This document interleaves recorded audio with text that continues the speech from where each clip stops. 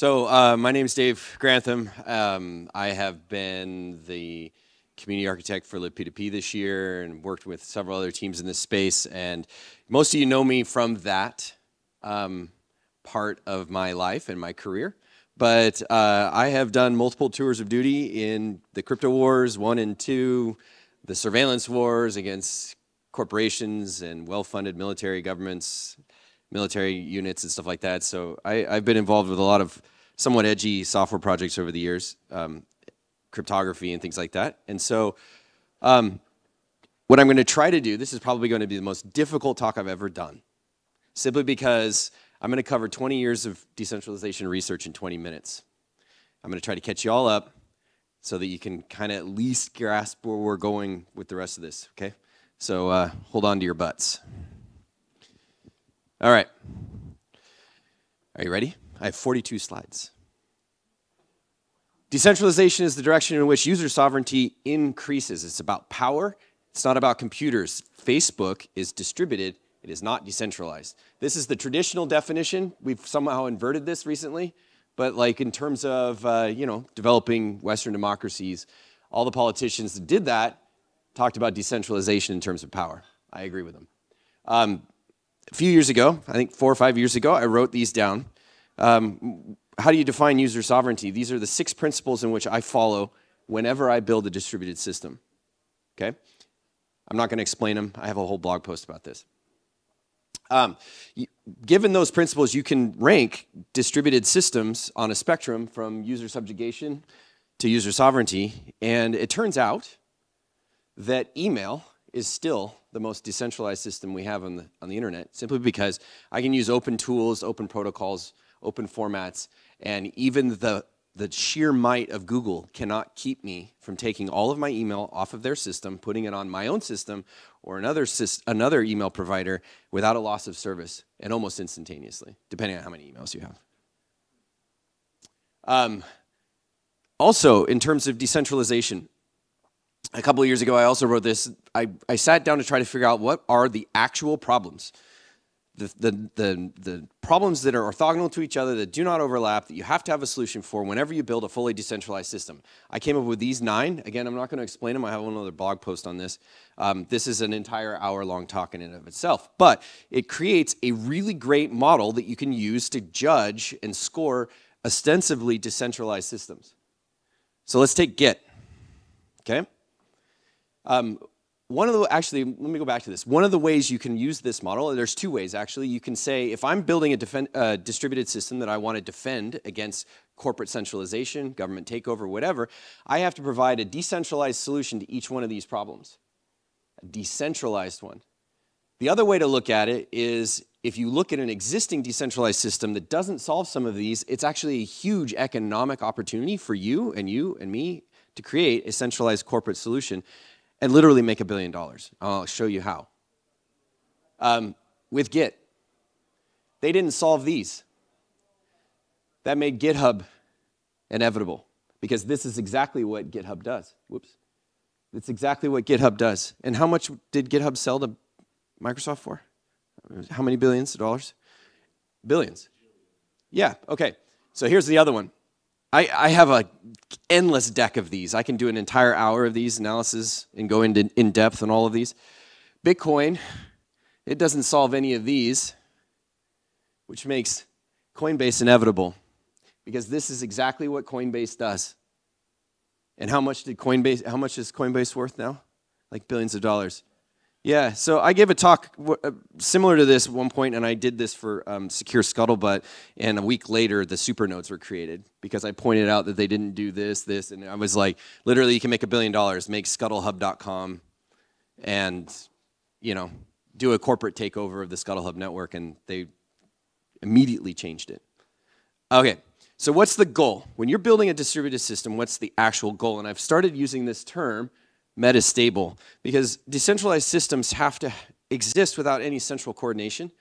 The goal here, the ultimate goal, if you're like me, who have worked on software projects that were actively attacked by well-funded militaries, you want a system that is built entirely from mobile devices that join and leave the network randomly, change their IP addresses randomly, and yet it still persists over a long period of time without any fixed infrastructure.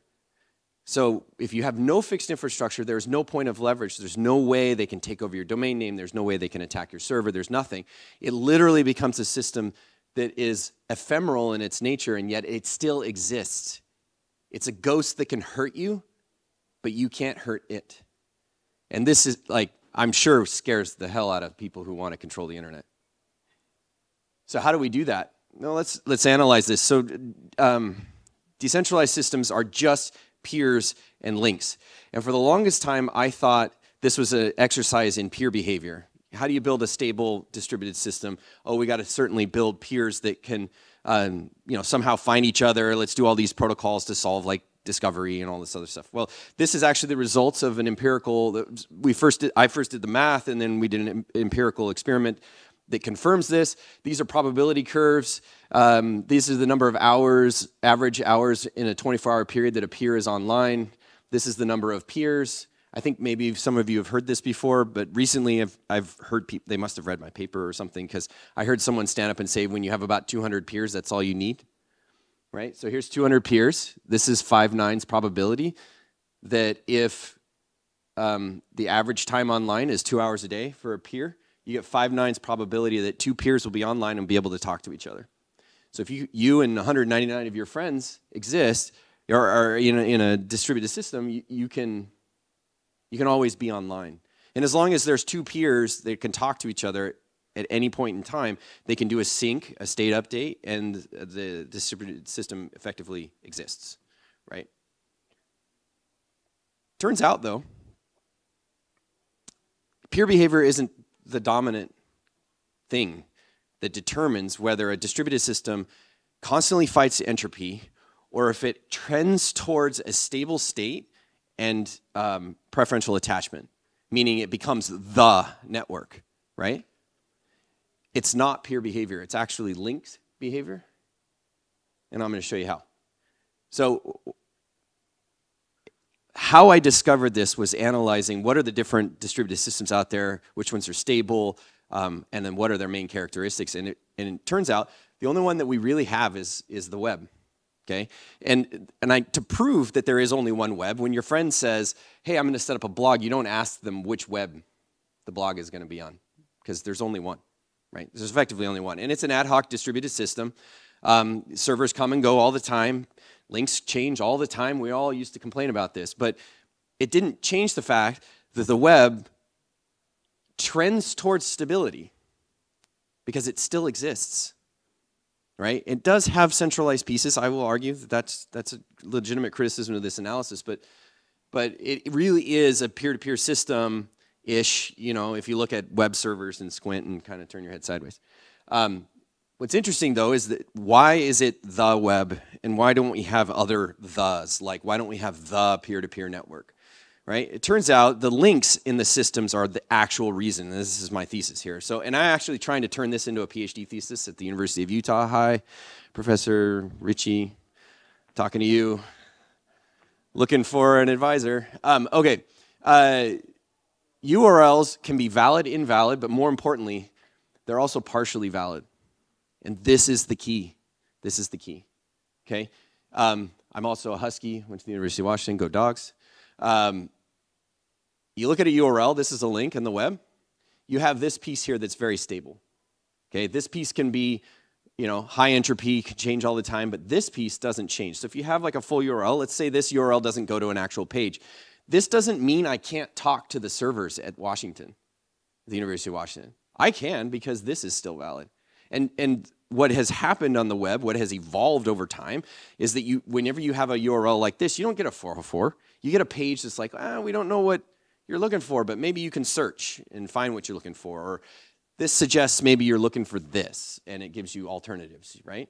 And so what this does is it allows for unilateral and secure, if it's over HTTPS, and you're using entity-verified TLS, X509 certificates, so you know who you're talking to, like I know I'm talking to the University of Washington or whatever. It allows for a unilateral and secure restoration of partially invalid links. So this means that the network itself is self-healing.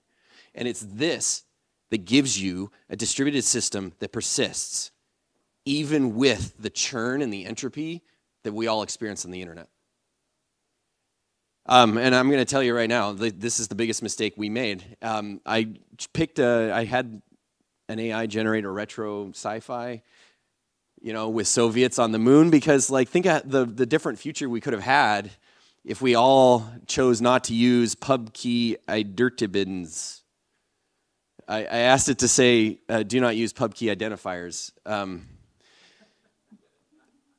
If we had chose not to use pub keys, we would be in an entirely different place, because we could have self-healing links and distributed systems that persist. But because we use pub keys, we don't, actually. That is the primary reason we do not. That's my thesis. And the reason is, well, we're going ahead of myself. The reason is pub keys are only valid or invalid. And if you have the invalid one because the key's been rotated or it's been compromised or whatever, there's no way to unilaterally and securely restore your link, because what you have is an invalid public key. And when someone rotates their keys, you don't know that, right? But if a URL, a server on the web changes their URL pattern, you know, their router for, you know, whatever, move their pages, and you go to that URL, your link is not broken. You can actually fix it. And so really the solution here in all of our distributed systems, not just identity systems, but also in blockchains and all this stuff, is that you need the links to be this three-state self-healing kind of thing. So where am I going with this? And how do we do things like build the web of trust and do provable provenance off-chain and all that other stuff? We've invented, and a couple of my friends, in fact, Mike Lauder is a fantastic cryptographer. Some of you probably know him. He and I first worked together on Hyperledger Ursa, the crypto library at the Hyperledger project. And he's been heavily involved in SSI and in our community for a while. He's the author of the Shamir secret sharing library that I think everybody uses. Built this thing called a provenance log. It's an IPLD data structure. They have sequence numbers. It's a series of events, right? The IPLD, they have backlinks. Inside of them, they have lock and unlock WebAssembly scripts that run in a VM that has a spec around what functions are exposed. And we call it the WAC VM because it's the WebAssembly cryptographic construct standard. So it has things like check signature. Works very much like Bitcoin in that sense. That like sequence number 2, we run the unlock script over here, and it takes the data from this event to prime a stack state, and then we run the lock scripts in this one to validate that. And if it validates, then the second one is valid. And this is not new. There have been other people who have proposed this, but they always run into a situation of like, what happens when someone steals your keys? What's new about these is that we built the WAC, the VM itself, so that it has a proof precedence mechanism. So the lock scripts themselves have a series of checks in them, and the first check runs, and if it doesn't pass, like check signature, it runs the second one. But for every one of the check functions that fail, it increments an internal counter. And then you just design it so that the protocol for these things, when they're validated, is that if you have 2 competing entries, meaning they have the same sequence number, that whichever one passes the lock script check with the lowest validation number, it takes precedence. So this is like the Bitcoin protocol where it's like all the miners just move to the longest chain. It's just a thing they all agree to do, and that's how we resolve forking in the Bitcoin network or in other proof-of-work systems. In this case, if you have 2 competing entries, you always pick the one that checks with the lowest check count. So the trick here is that when you make your lock scripts, you make your highest priority a social, like a threshold signature, so you can do full IAM with social recovery. So like the first check is a check sig, and it's a threshold signature, and the next one is a pub key, and the next one, like, I don't know, like a password check or whatever. So if someone steals my keys, and they create the next event, and I see that, I can go to my threshold cohort, my friends or whatever, and say, hey, someone stole my keys. I need to force rotate back. Will you sign this for me? And then they create a threshold signature, and then when I publish it, my version has a lower precedent number, so it's like 0 instead of 1, and therefore all the validators that do check it pick mine over theirs, right? So this is how we resolve the race to the bottom on key compromise. let's see here. What can you do with these? Primary purpose is verifiable key history. Okay, I'm going to go out on a limb here, risk my reputation, and I'm going to say that the minimum unit of identity in digital identity is not a public key pair. It's actually a cryptographically verifiable key history. If you don't have that, then you don't have any system that persists, right? And I'll show you why you want to do this. So this would be like my public key. I published one here. It's a multi-key, which we're proposing a new standard for multi-keys. It's a multi-formats thing. I know Bumble Fudge over here is like, please don't do that. That pisses everybody off. But we needed it, so we created one. And then if I wanted to rotate my keys, I just go and I create a new value for pub key, right? And then I rotate again a new value for pub key. One thing I didn't show here is that if I know a key has been compromised, what I'll do is I'll put a delete in here and then an update. So I'll say delete the previous value and then update it to the new value to signal, it's just colloquialism, to signal that I know that it was compromised. So anything that was signed by that key should be mistrusted. The other thing you can do is you can use these things as universal launch pads or coordinators. So you can put any kind of data in these things because they have a key value pair system. I should show you one thing I forgot to point out is that inside these you have these key value pair operations. It consists of a no-op, an update, or a delete. So you can, each event has a set of operations that you apply to a virtual key value pair store, so it builds up a database over time. And you can do full delegation it has a key path structure, and you can do full delegation. So I can have a lock script on a subset. So, Robin, I could delegate to Robin that he can update the values in my provenance log in a certain subsection as long as he's just touching that part, and then it checks. All right, where were we at here? So this one's cool because I can put any kind of information in this. It doesn't have to be personally identifiable. It could be endpoints or things like this. This is going to allow us to shift our security models from pre-issued verifiable credentials to what I call late binding trust, where at the time of transaction you hit the endpoint because the endpoint stuff is here. And you verify that what's in here still matches with the endpoint. So I could put in like an endpoint to a KYC provider or, any kind of Oracle or whatever, saying like that's going to vouch for me. It's the third-party nature of a lot of identity transactions. I wanted to point out my legal name used to be Dave Hughesby, so last year I was Dave Hughesby, but in January I changed it to my real family name, which is Dave Grantham, and so in my provenance log I would update my Telegram handle, which I did, to that, and I could advertise this. And so these are IPLD data structures. They're IPFS native. They're published on IPFS, so if you have the identifier for these, which I'm about to talk about, you can get my provenance log and you can always get whatever data I'm publishing. And because they follow the principles of user sovereignty, they're pseudonymous by default, which means I can have any number of these and they don't necessarily have to be tied to my personal identity unless I want to. So I'm the one who gets to choose, not Google. One of the other things you can do with these things that we discovered is you can do off-chain NFTs because these are provable provenance records. If you're recording hashes and CIDs of other data, you can actually track, you can actually track the history of the file. So if there's versions, modifications, whatever, you can update the CID, the hash, and you can say these are the old versions, these are the new versions. We added in the ability to fork them and to have a link from the parent to the child and the child to the parent. We can also merge them as well. What this allows you to do is if I own a photograph, I record its hash, its CID, and I say I'm going to make 10 legitimate copies of it. So I fork 10 children provenance logs. And then using a secure two-party key rotation intellectual property licensing regime protocol thing that we have, I can securely give ownership over these child provenance logs to whoever pays me for a legit copy of my photo. This is not DRM. This is just provable provenance. So whoever buys them from me, this is like a private art sale, private NFT. It's not on-chain, nothing. You don't need cryptocurrency. I can sell to them the record. And because of its cryptographic nature, it's non-reputable that I sold it to them because it's recorded in mine and theirs has a record to mine.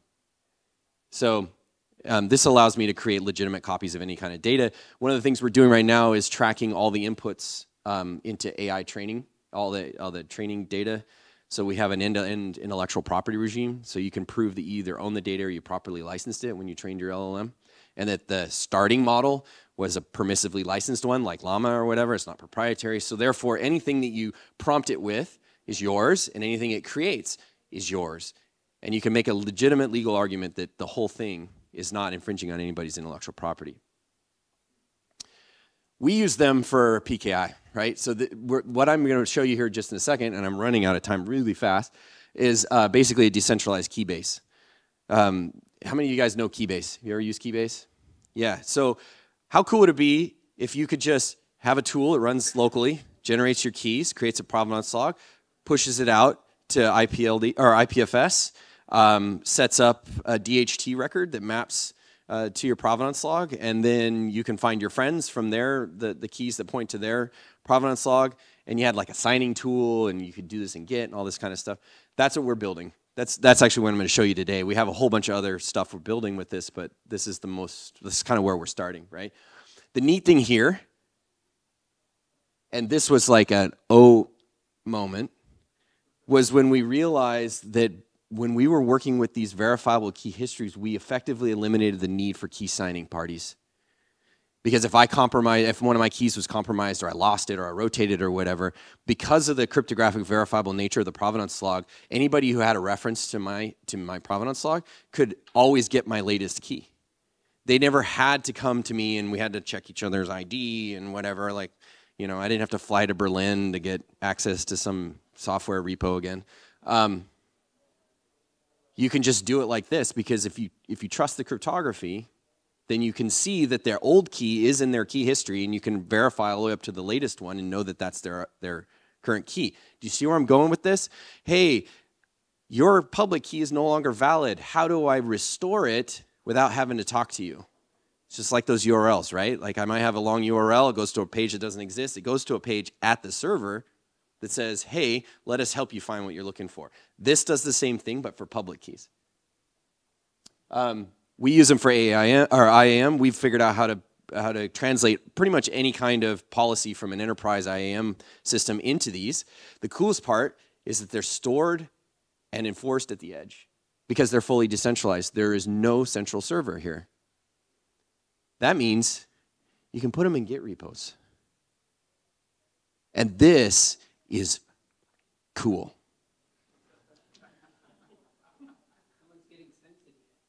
I'm censoring myself because I have children, and they're going to be like, I want to watch you do your talk, and I don't want to have to put money in the swear jar. The web of trust, okay? So I think we can get there. I think we're building it. What I was going to say here is that if you put provenance logs in repos, okay, you can build a repo now that has the verifiable key history of every contributor in your repo ever. And if you make the highest priority proof for the lock scripts be a simple majority threshold signature of the maintainers, they effectively become the admins of your account that's in the repo. So if you lose your keys, they can sign a new key rotation and recover your account. If you're a jerk, they can also force rotate your key to null and kick you out. So they are admins, and you can enforce this because the regime we've designed is when you join one of these repos, the first thing you do is you submit a patch that has your provenance log with one event, which advertises your public key, which uses the lock script that delegates the root proof authority to the threshold signature public key of the maintainers, also contains a public signature, or a digital signature over the code of conduct and of the contributor licensing agreement and all those things. So they have to sign the legal agreement, and that's all visible in this provenance log. And it gets added to the repo, and that's you joining it. Because the regime around the repo is that no code, no other commits are added to the repo unless it's digitally signed by the latest public key in one of the provenance logs that's already in the repo. Does that make sense? So you have to give them the provenance log, which means you have to digitally sign things. You have to delegate to the maintainers. This allows us to, I wish I could go back quickly, but remember I said Git didn't solve these problems, and that's what made GitHub inevitable. This solves those three problems. So this is GitHub without the hub. Okay, can we build the web of trust? Well, we need a new identifier. We call them very long-lived addresses, or Vlad. You're welcome. I thought this was cool. I was like, I can't not call it this. This is going to be amazing. Okay. They are not derived from key material, so they're not subject to compromise. They are the concatenation of a digital signature over a CID. The CID points to a WASM script, a WAC lock script, that validates the first entry in the provenance log. Okay, and the provenance log contains the public key. It's ephemeral. You create it just for signing the CID to create the Vlad, and then you destroy the key pair immediately. Okay, and this gives you a closed loop, cryptographically bound identifier to the first entry of the provenance log that also references the validator script that validates the first entry of the provenance log, and you have an identifier now that is not key material, is not compromisable. It doesn't make any sense because it's just a random number, a CID and a digital signature or whatever. And the key pair to recreate the digital signature is gone. And therefore, it can be stable over the life of the provenance log. And so this becomes like the domain part of a URL. It's stable. Okay? They are three-state links, just like URLs.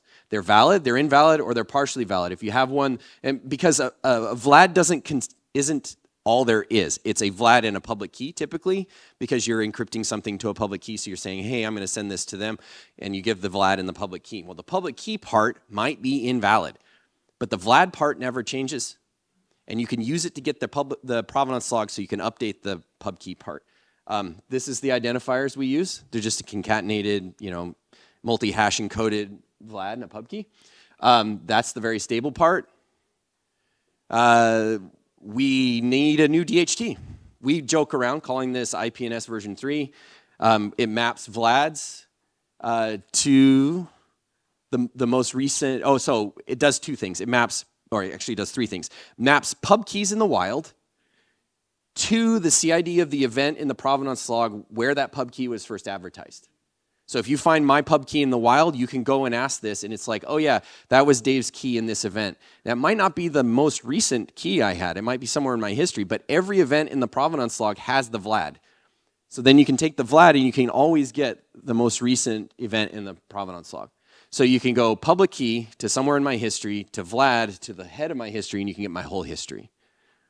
This allows you to go from an old public key to my latest public key. It allows you to convince yourself that I was the author of those old commits or that old photo or whatever. One thing that just blows my mind that I don't think I've ever heard anybody say is, but in a world where we're digitally signing everything, you're going to have old data signed with old keys. And if you don't have something like this, how do you know that those old keys are the same person or the same controller, or the same smart contract or whatever that has these new keys?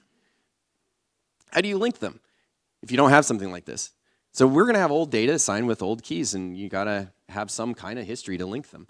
And then the last thing they do is that when you submit an update to your provenance log, they actually run the validation scripts, the WASM scripts, and if it checks out, then they update the Vlad to point to it. They add it, and it's what enforces the forced recovery. So if someone steals my keys, they'll publish one. That's fine. I can have my friends do a threshold signature, and I can overwrite it because these peers will see that mine has a higher precedence than theirs, and so it replaces it and updates the Vlad, and I force rotate back to my control. We have a new signing tool. We call it Better Sign.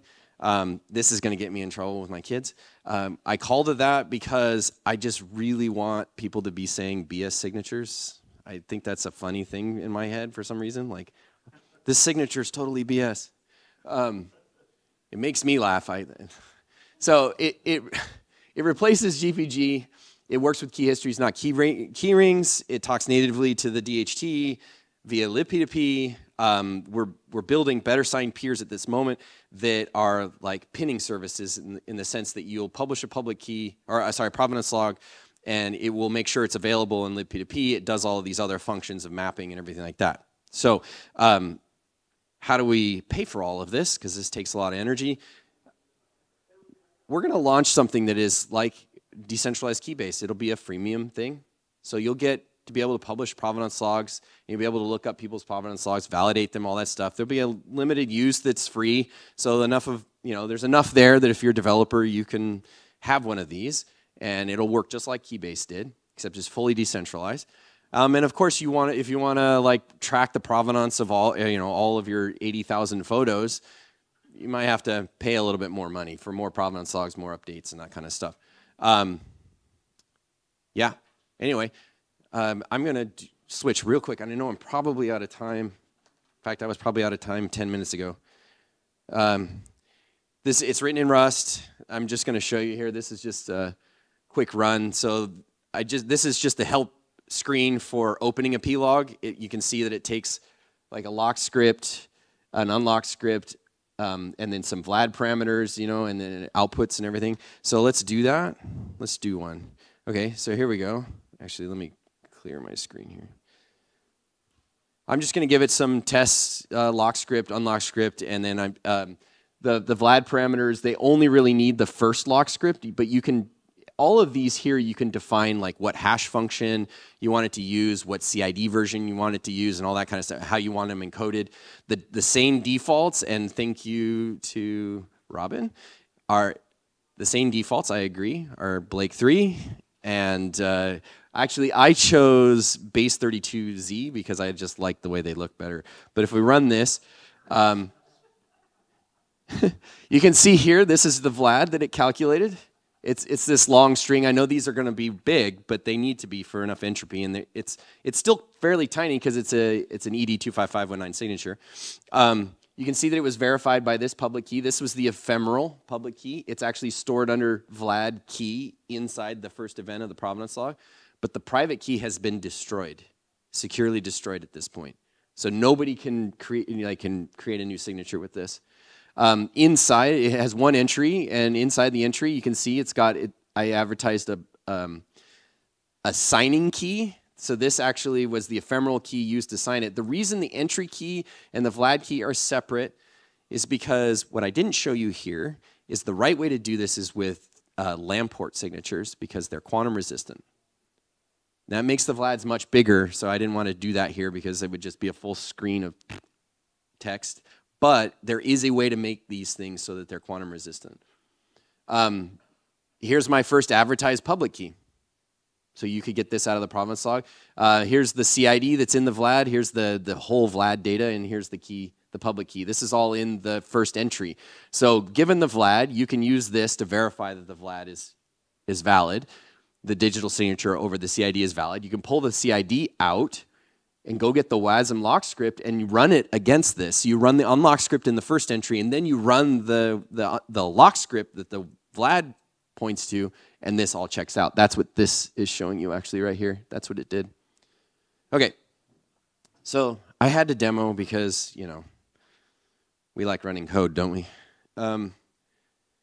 Here's where I turn on my shill hat. I know, I just wanted to point out that as of today, we've released all the specs. The specification for multi-key, the specification for multi-sig, the specification for the provenance log, the specification for the WAC VM, so like what functions to expose in a WebAssembly thing. So that's all there. These specifications are completely open. They're community specifications, so feel free to implement the specifications in whatever language you want. The other one here is, this goes to the homepage of one of my companies that's launching the pinning service, the freemium, identity stuff. We have implementations of all the specs in Rust. Everything except BetterSign and the BetterSign peer is permissively licensed open source. I'm doing an experiment. I have been a hardcore open source person for 30 years. And the last few years, I've been working heavily in exploring all the spaces of how we fund the maintenance of open source software. So I'm going out on a limb here. The BetterSign code and the BetterSign peer code are going to be source available, but licensed under the business source license with a 2-year span and then a reversion to Apache 2.